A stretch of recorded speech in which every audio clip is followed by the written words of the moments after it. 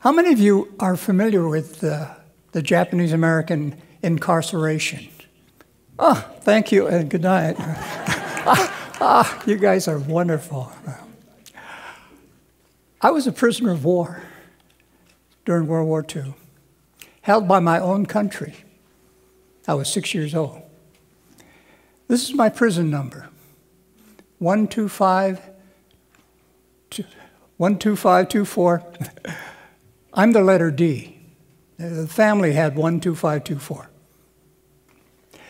My family and I were incarcerated for 3.5 years in Poston, Arizona during World War II. As a teacher, I would ask my students, sometimes on the first day of school, draw an American for me. Okay, take out a piece of paper and draw an American for me. Okay? And then I would go around the room and check the drawings. And sometimes the drawings would be of a stick figure, okay? Not much better than kindergarten. Excuse me, Marcia. Okay. But Marcia's a kindergarten teacher, my wife. Draw an American for me. You got somebody in mind? You know.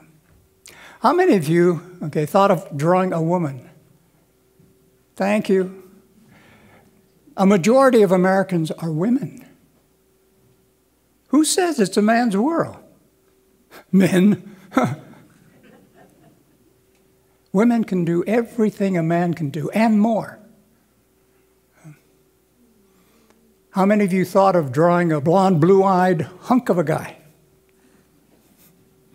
Hitler would have been so proud of you. To many Americans, WASP is the American, white Anglo-Saxon Protestant. If you're not white Anglo-Saxon Protestant, you're not really an American. You know, I'm not Japanese. I've never been Japanese. I'm an American of Japanese ancestry. My father was Japanese, my mother was Japanese, but I'm not Japanese. When I go to Japan and I speak, they laugh and they go, oh, we don't talk like that anymore. They know I'm a gaijin, a foreigner. When I was in London shopping and I had a nice conversation with the sales lady, and at the end she says, oh, you Yanks. She's looking at me, and I'm a Yank. But in this country, in parts of this country, I'm a damn Jap. And I don't mean just the South. There are parts of Idaho, Montana, and North Dakota and such. It's kind of dangerous for me to travel. Racism still prevails in this country. After 9/11, the attack on the Twin Towers in New York, there was talk about rounding up all the Arabs and Muslim Americans in this country and incarcerating them in concentration camps. Now, to his credit, George W. Bush, the president, he called the cabinet meeting and he told his cabinet members, we're not going to do to the Arab and Muslim Americans in this country what we did to Norm Mineta and his family. And all talk about rounding up Arab and Muslims stopped. And we were grateful. Now, why was Norm, his family, and 120,000 Japanese and Japanese Americans, 2/3 were American citizens, from Washington, Oregon, and California, incarcerated after the attack on Pearl Harbor? Well, Cabrillo College instructor, Sandy Leiden, historian emeritus, said the Japanese strawberry farmer of Watsonville had nothing to do with the attack on Pearl Harbor. Did you know that there were 158,000 Japanese and Japanese Americans living in the territory of Hawaii? It wasn't a state yet. Who were not incarcerated with the exception of about 2,000. They're in the war zone. Well, they needed the Japanese and Japanese Americans in Hawaii to run the economy of Hawaii. They were the plurality. There were 37% of the population. The census was taken in 1940. Their General Edmunds said it's not necessary to do this. There's no plans for sabotage. We who were 2,500 miles away from the war zone, we get incarcerated. Why? I have to take you back a little bit in American history. The United States Constitution legalized slavery. The U.S. government condoned and practiced racism. The Naturalization Act of 1790, Asians could not become citizens of the United States. The Cherokee Nation, you've heard of the Trail of Tears? They were forced out of their homes. Dred Scott decision.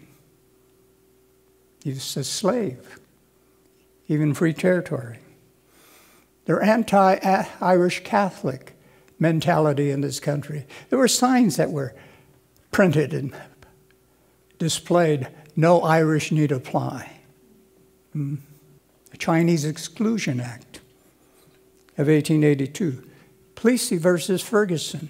Separate but equal. How can the separate be equal? A. Mitchell Palmer raids, 1919, 1920, where communists and Jews too were deported without trial, just placed on the ship and shipped out.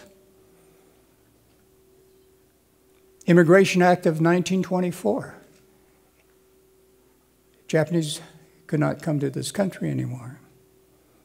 Fred Korematsu case.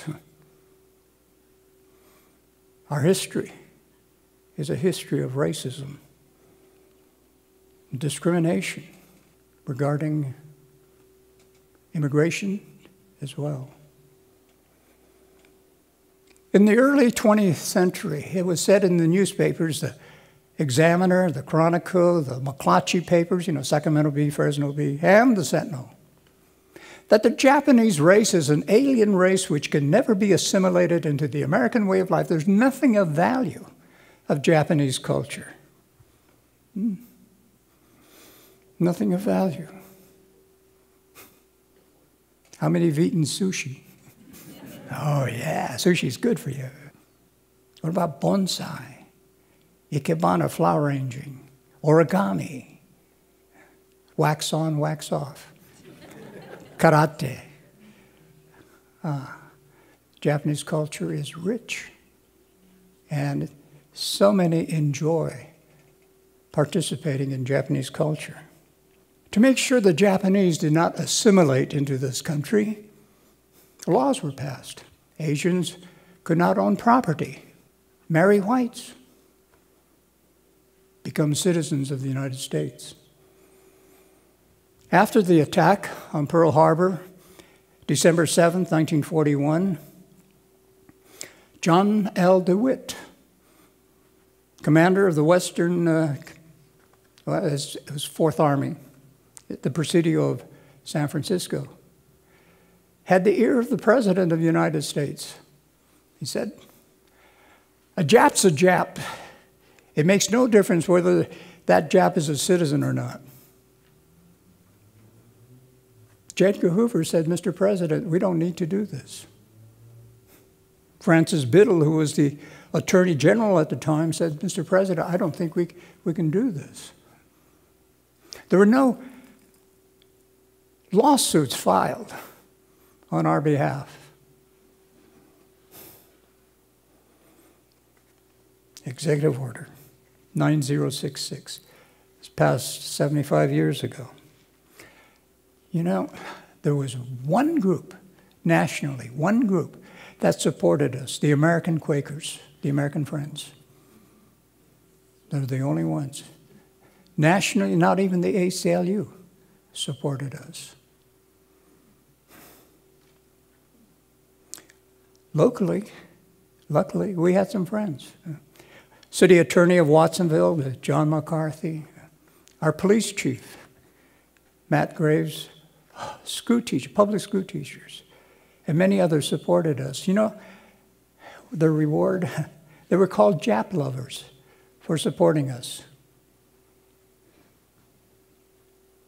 They had their homes and cars vandalized. Yeah. And they were among the very first to welcome us back. We had some very dear friends. In 1942, our homes were searched without search warrants. The FBI came into our homes. They got the information from the Bureau of the Census. The Bureau of the Census is not supposed to do that. We were hacked. There were no trials except for 4 people. But for the rest of us, we had no charges, no attorneys, no due process of law.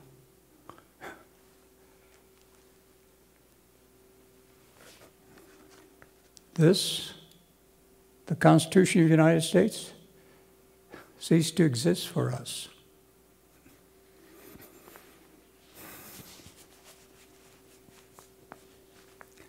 From camp, there were 10 major camps. And from camps, our men and women volunteered to serve in the United States Armed Forces. The men, many of them were in the 142nd Regimental Combat Team, the most decorated Army unit for its size and length of service. My 2 brothers were in the MIS, Military Intelligence Service, because they could read and write Japanese.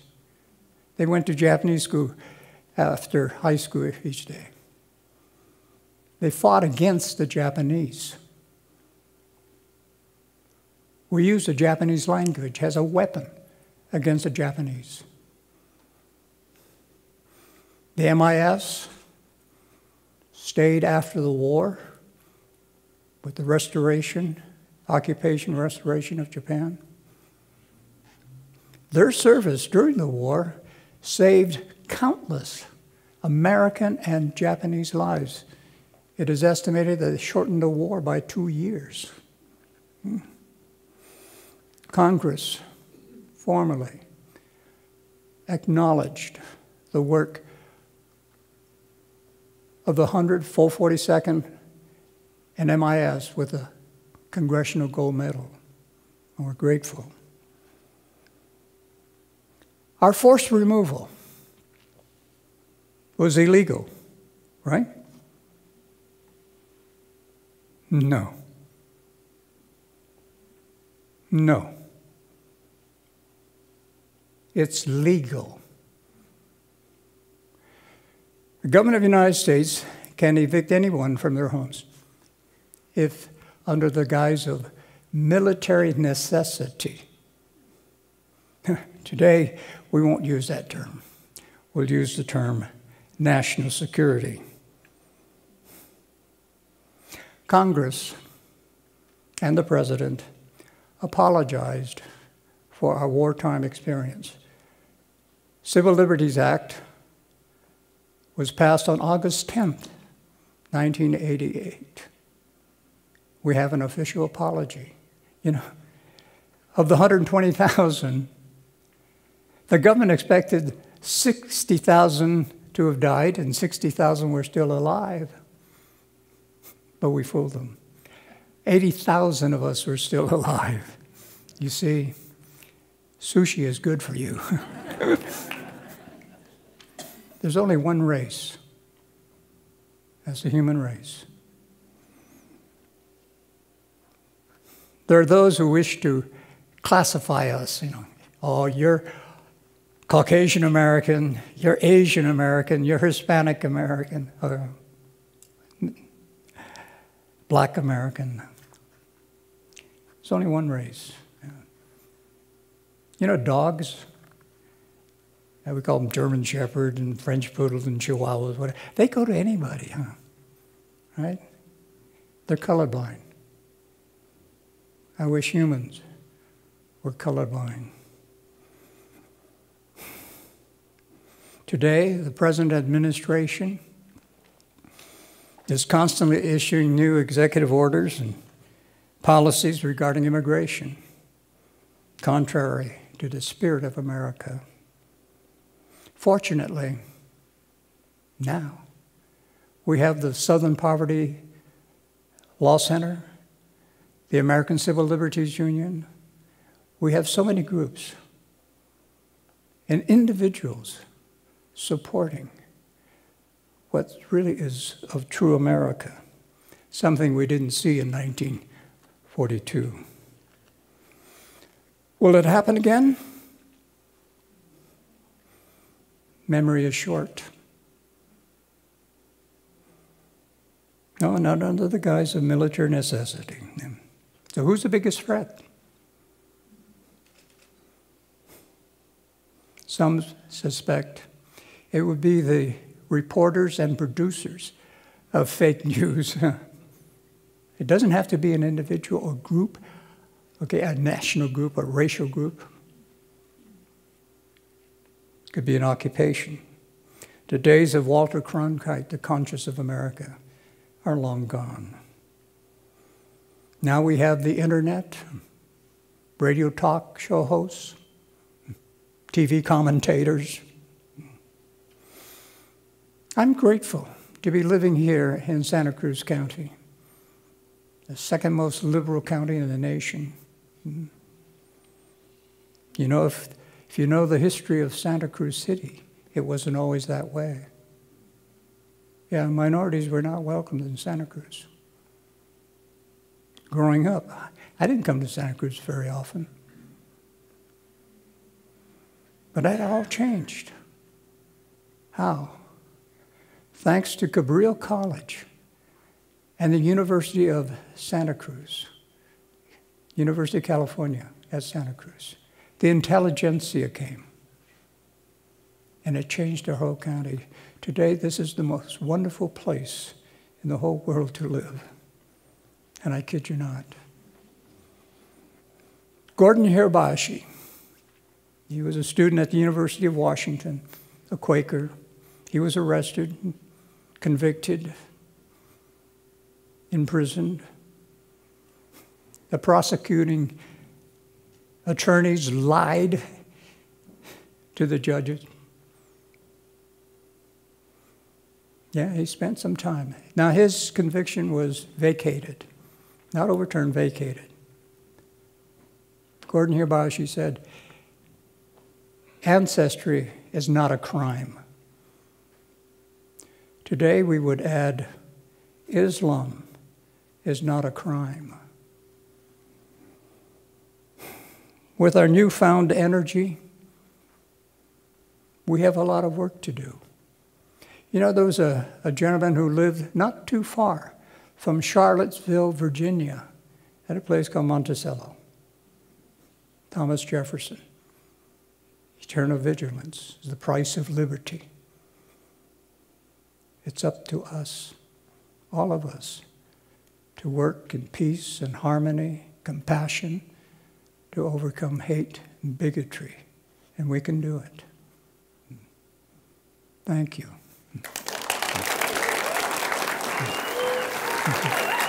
Thank you.